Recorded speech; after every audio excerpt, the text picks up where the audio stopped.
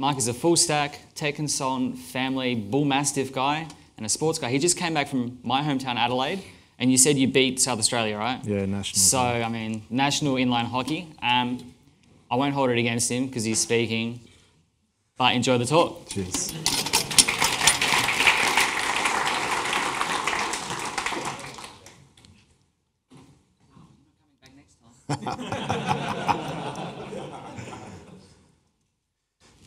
All right, so who's here to actually listen to me today? Because if you fall asleep, just tell me and I can stop and we can all go home early. Well, not before Matt's talk.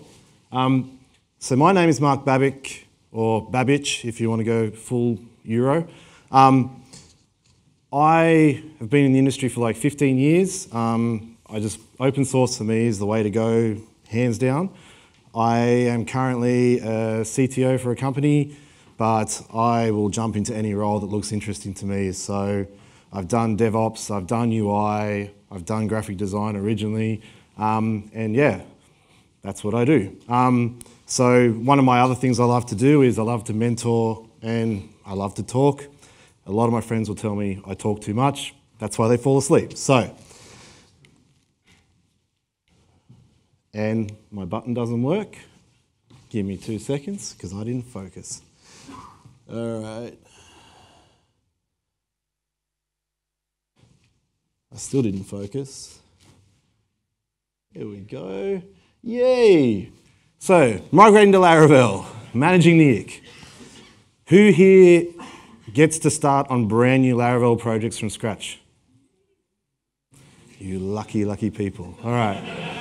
Who here walks into existing frameworks or existing companies where they've got either bespoke or who knows what other frameworks? I'm focusing on CodeIgniter for this talk. Hands up, please. Yeah, you guys are just like me. Which one of those guys have gone home, zero sleep, crying? Usually crying is preceded by yelling. So when it comes to developing and migrating out of like old frameworks, the hardest thing you always have to do is convince people to want to do it. Probably the worst thing you can do is say to your boss or product owner, I want to rewrite this. The best word you can actually use is, I wish to refactor this. Because all we're doing when we're refactoring is we're rewriting without them knowing. So this is my approach to how I like to refactor old applications. I look at when you go into an organization where you're the new guy and they've hired you to come in and solve their problem. It could be scalability, it could be just downright their data models bogged, who knows. I look at it as when you break up with someone. And so these are the 7 stages of a breakup. First stage, but why? I thought everything was going all right. That's usually the question, yeah? And you search, like why? But in this instance, it's like you're coming in as the new girl or boy, and you're saying, but why? And it's literally, but why? I've walked into some applications where the whole application is a one PHP file that's 9,000 lines long as a WordPress plugin. But why? And you still need to argue the point to go and do change. So that's the next sort of thing that we come up with. Denial. No, it's all right. Well, it's not all right. I think one of the biggest keys when you go to migrating out and manage the ick, you've got to manage the managers and actually convince them. And just saying, I want to rewrite to Laravel or any other framework that you want to write to is not enough. You need to come up with hard facts. In my instance, CodeIgniter 2.2 recently that I've walked into, which I think was released 2015. It's on PHP 5.6, which is about to be end of life, and well, it's PHP 5.6. You need to go in with hard, solid facts, and you're not going to win straight away, so you really need to convince the uppers that this is the way to go, and you can't just say because I say so. You really have to focus on your sort of negotiation techniques.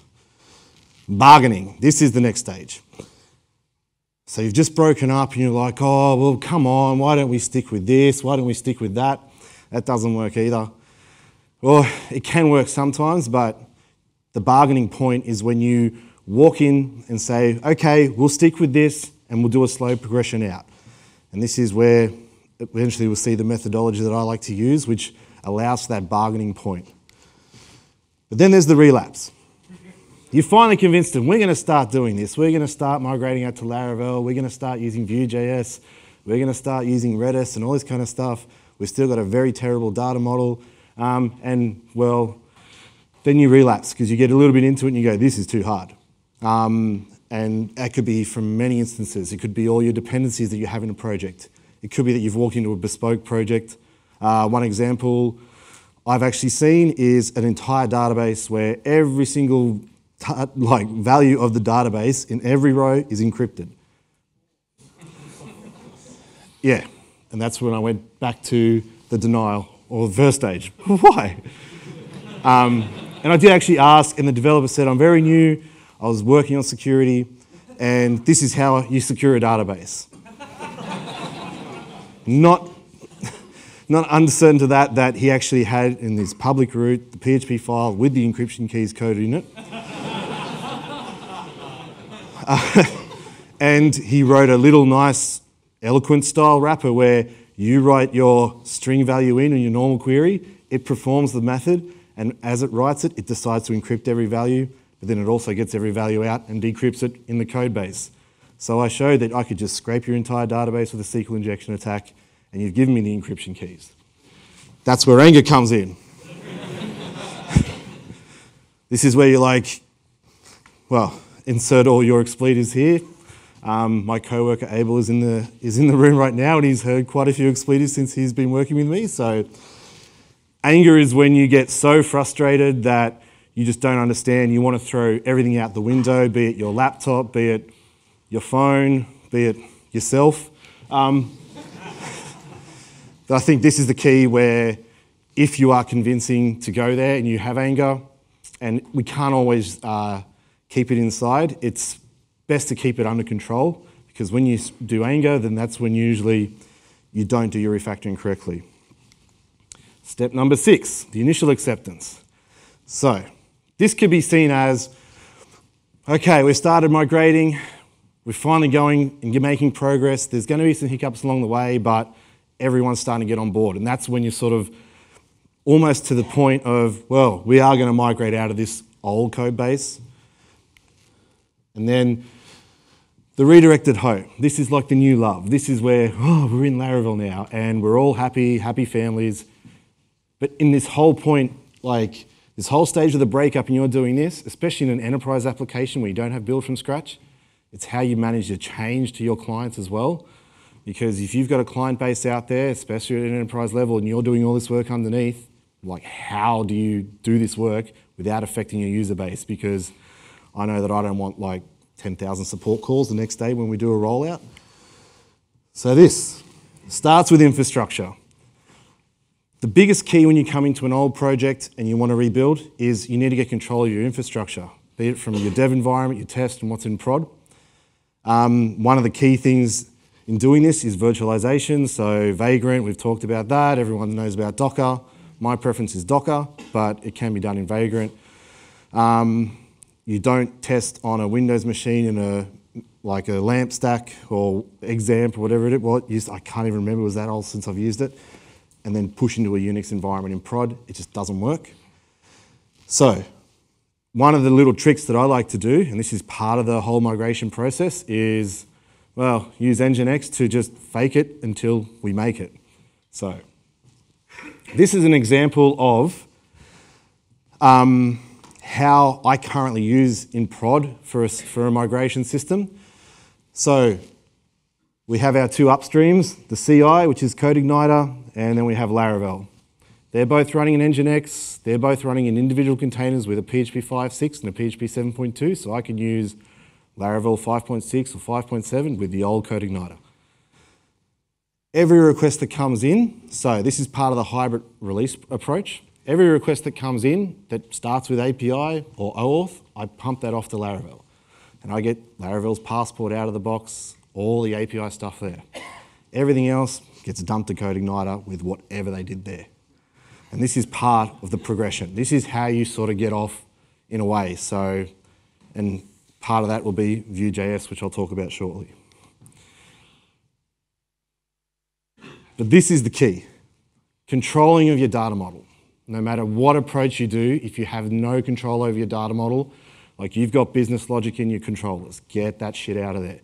You've got business logic in your JavaScript, like validation, like why not? Why is it there? Because that's just real secure. When you have control of your data model, that's when you can start to just break everything else, because if everything else breaks, as long as your data model controls what goes where and all your validation, then you can't pollute your database, which is the biggest nightmare you can actually have when you're doing these sort of migrations. So, we've got control of our data model. How do we do that? Well, Matt Stauffer has actually produced, and it's funny, I talked to him about this and he's gone through the same process with a CodeIgniter to Laravel. He's produced Laravel Torch, and has anyone seen Laravel Torch before? Nobody's, okay, you should look at this project because it takes the coolest bits of Laravel and allows you to use them separate. So you can do a retrofit to CodeIgniter and start using Eloquent in there.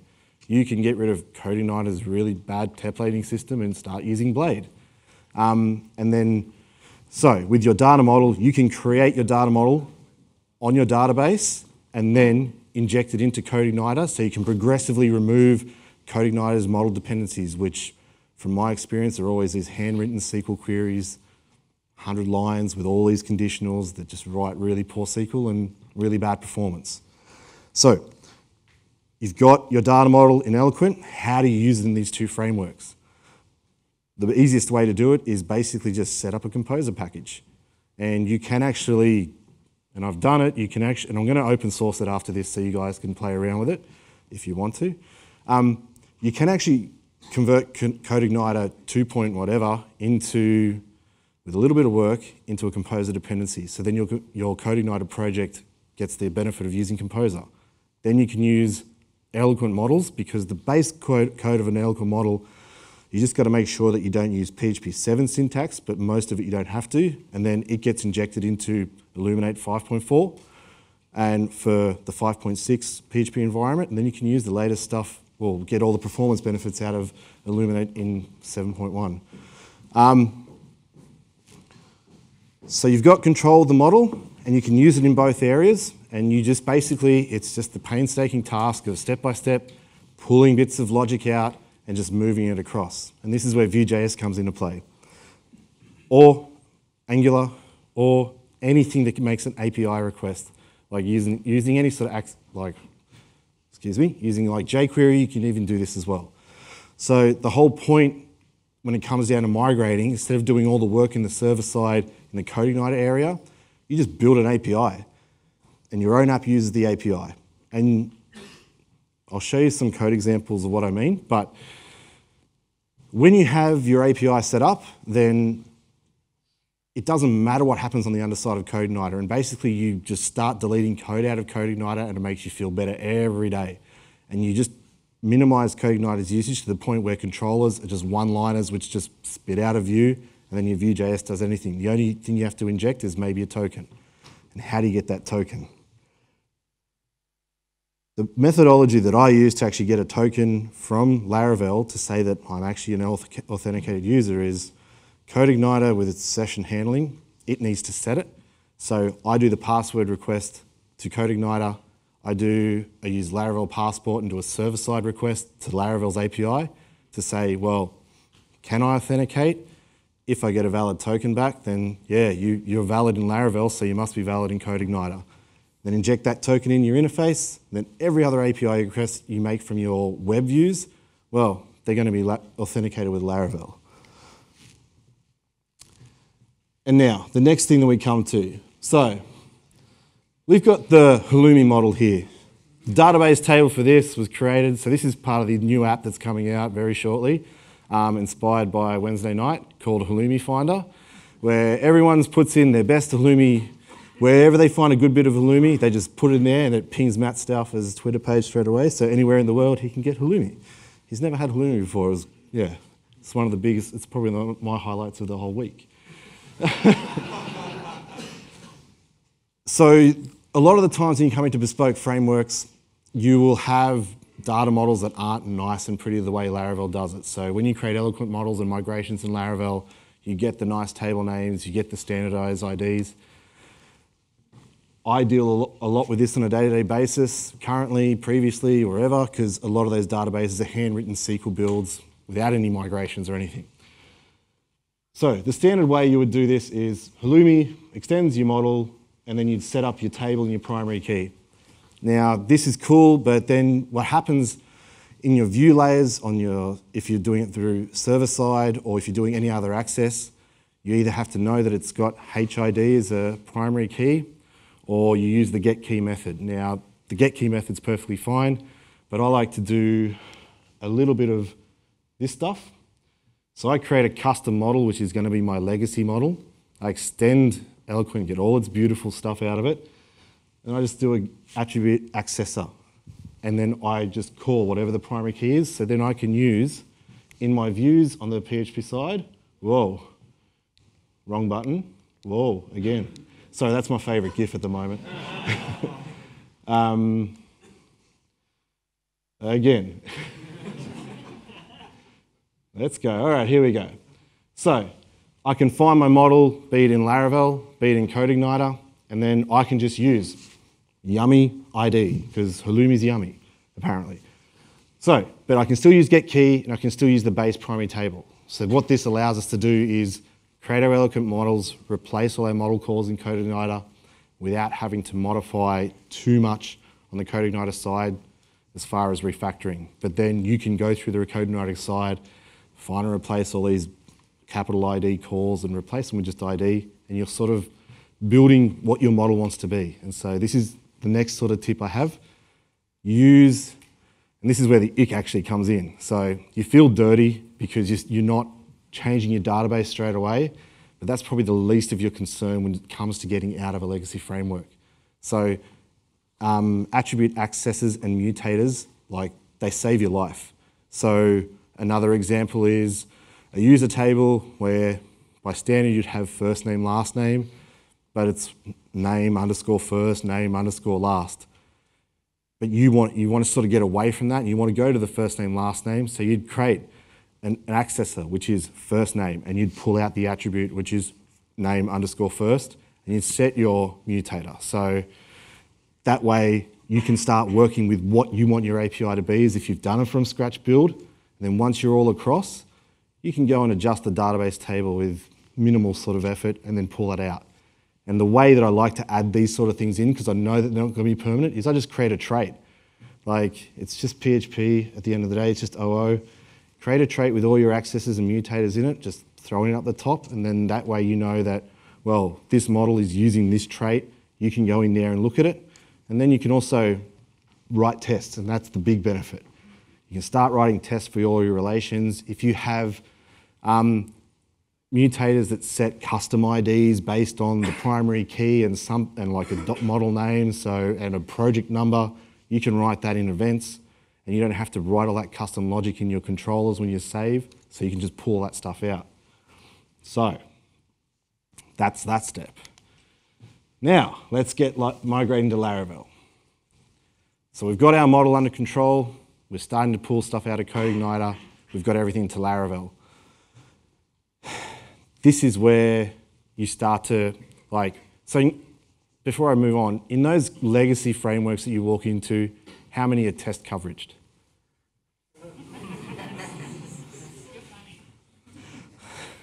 I know. I have to be, otherwise I cry. This is where migrating to Laravel is one of the big things. This is how I usually sell it to my management, to whoever I'm coming into. You don't have tests now. Moving this way, you'll get test coverage, you get quicker release, you get better stability, and when things break, you just write your regression tests and go. So how many people here actually do test-driven development? How many people here have actually done Adam Watham's test-driven development course? Yeah. If you haven't, I would get onto that, because that's how I learnt. even Jeffrey Way's Laracon site, the way those two guys explain it, it makes that sort of building to actually start testing a lot less scary. And you just build as you go. And I like their approach of build your features and just drop down to the unit level when you need to. And most of the time you don't have to write many unit level tests. Once you've got your model tested in that way and you start building your API endpoints, then well, Laravel, you can use all your feature tests to do that as well. So any request that comes in, you start to know that, well, if I save a new Halloumi record into my database, the API deals with that. And then the other side effect of that is once you've got an API, you can go mobile and then you go viral. And then it just basically everything's set. And if you go mobile with a native framework, or if you're using Vue.js, and Ionic is actually a pretty cool hybrid framework if you're just doing data display and capture. And I think Ionic 4, which will be released very soon, they've moved to web components and you'll be able to use Vue.js in there. So you create your Vue.js UI kit for your application, make it responsive, and you can just drop it into both. So your web platform and your Ionic mobile. And with your API that you've built to migrate out of CodeIgniter, straight away you got access. And if you're using Laravel Passport, you got auth access, which is even better. So that's how we start migrating to Laravel. And eventually, so the other approach, if you use Blade templating standalone in your CodeIgniter and you're refactoring all your templates, you can just pick it up and drop it straight into Laravel with a little bit of tinkering at the end of the day without having to worry about another whole set of refactoring. So this is the next thing I want to talk about, which I only just worked out. I thought about it and worked it out like a couple of weeks ago, and it actually made me feel a little bit weird, but it actually works. So who's used Laravel Dusk? Who knows of Laravel Dusk? Cool, we all know. So one of the biggest problems about migrating out of a legacy framework with no test coverage, we can write our integrations and features and units and all that kind of stuff, but we don't have browser testing. Who here with a legacy framework has had actual valid documentation for a user interface? This is the other big problem about when you do migrations. You don't have user documentation or even application documentation. You don't know what it's supposed to do. You just make a guess from what you point and click. With Laravel Dusk, those point and click guesses that you make that seem to be working, at least you can automate those tests, and that way when you migrate across to your API architecture and redo your front end, if the test fails, you know you've broken it royally. But what I've got here is the way that Dusk runs is when you run a Dusk test, it actually replaces the environment file with a .env Dusk file. So if you have a test database, it'll do that. They're a bit slower, so you just use them at sort of like your acceptance phase.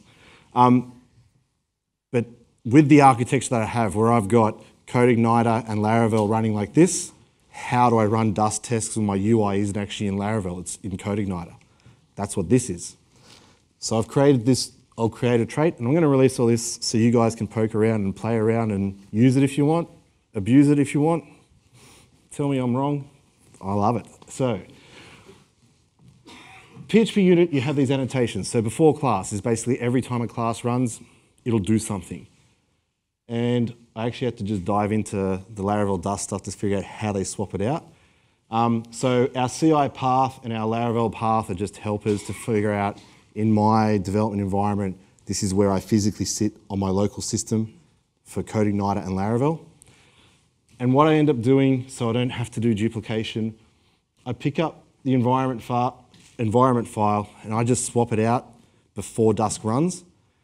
And then Dusk will run, because it just runs in the URL, it'll run on your local host, you'll actually hit the CodeIgniter front end and it'll do all the actions to go through to the back end. So you actually test CodeIgniter front end with your Laravel back end with browser testing. And that saves your life when you're actually migrating out. Ooh, I did it again. All right. This is the next part of it. What happens after your Dusk test is done, because you physically change your environment file. This will revert it back, and that's actually the easy part. And then this is the next bit. So when you do HTTP tests in Laravel, you can sign in as a user. So you create a user out of your factory and you can sign in. It's a bit different when you're dealing with Passport because you've got to sort of like, I'm actually using Passport, I want to log in as that. It's even more different when you're using it with a CodeIgniter front end that, how does it know that you actually need to log in like that? Because CodeIgniter needs a token to do all its browser requests through Vue or anything. That's what this sort of does. So the Laravel Passport ID, the Laravel Passport secret, you can just put that into your PHP unit file and just create random things. And then this configure Laravel Passport before your Dust test will actually create an entry in your database table that then you can send through to your CodeIgniter, which that's why I've got the Laravel Passport ID and Passport secret, because that's in my environment file, so CodeIgniter will know what that wants to be. So I'm just basically simulating it. The next thing is hashing a password. So that's our awesome hashing algorithm. And I have seen hashing algorithms sort of like this. The reason why I do this, if you've got a user factory and you just put a random password in, I don't care what the raw password file is going to be, but I need to make sure that what I save into my user and what I pass through to my browser is going to be identical. So I just go, well, whatever your user password currently is, I quickly hash it into something that I know I've got, because then when I go to log in as, I can configure my Laravel Passport client, hash my password, which is already stored. Then I can pass my raw text password through to the browser, and that's how we actually, and the pause 1000 is basically, so on this front end test that I was doing, I've got a Vue component that will actually do an AJAX call. So I'm just waiting for that to complete and then continue. And this works. And I will put up a repo where you can clone it, play with it, and just see how it works. Yeah, so that's pretty much a lot of the strategies I use. If you have any questions, I'm more than happy to take questions. If you are completely confused and dumbfounded, that's probably just my delivery. So, are there any questions about this approach? No, all right, cool. Yeah, so my name is Mark Babič. Thank you for listening to me, and yeah, have a good conference.